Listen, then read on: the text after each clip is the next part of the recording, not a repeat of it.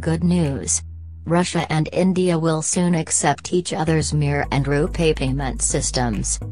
Negotiations between Russia and India have already begun with the purpose of building a financial system which would not be affected by any Western sanctions. Under this, Russia will facilitate the acceptance of India's RuPay payment system.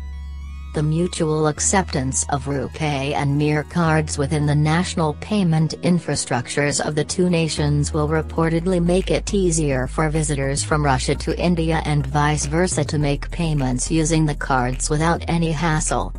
Turkey has already begun accepting Russia's Mir cards. It can also be used in 10 other nations, including Armenia, Belarus, Vietnam, Kazakhstan, Kyrgyzstan, Tajikistan, Uzbekistan, and Venezuela. Apart from India, Russia is also in talks with China, Egypt, Myanmar, Thailand, Bahrain, Azerbaijan and Cuba for acceptance of the card.